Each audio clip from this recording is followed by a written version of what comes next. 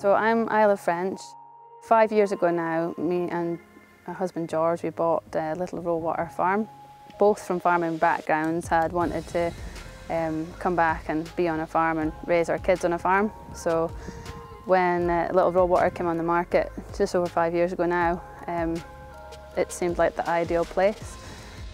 We came here in November 2015. And since then we've been establishing our own herd of belted Galloway cattle and red deer. We've also added into the mix some ostriches, emus and some Dutch spotted sheep. Our passion and what we're really into is a grass-fed system. We're really about producing meat from our farm that has been produced naturally as possible and reared on grass.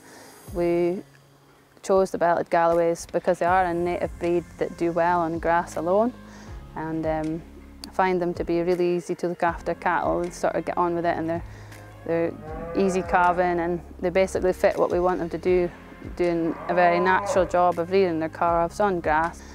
Same with the deer, they're obviously sort of native and very good at thriving on grass alone, and they're very easy to be left alone to calve, and everything's very naturally done as much as possible. We do our best to maintain the farm in the best way we can for nature as well. We're very environmental and nature minded, and we care about keeping the land in good heart. We care about what we do here and what impact that has, so we're always learning and trying to do things better. We're always striving to improve what we do. There's always improvements we can make, and we know that we'll continue to do that as we go. In 2018, I think it was, at the end of the year, we opened our farm shop, which was from our first produce from the farm. It took us a long time to get to that point because our animals are all grass-fed and slow maturing.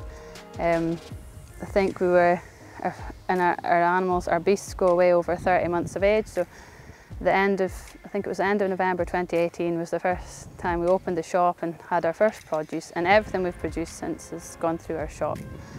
Our shop is open on a weekend and a couple of evenings during the week, and we try to be pretty flexible with customers who are passing as well if they let us know.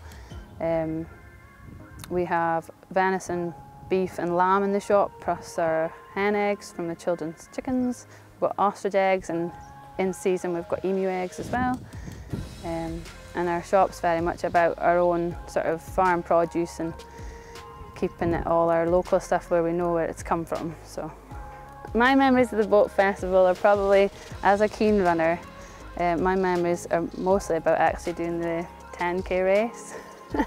So I always used to go before the farm at least and run the 10k race, and it finished in the festival where we would then go and have a look round and have the good food and drinks after.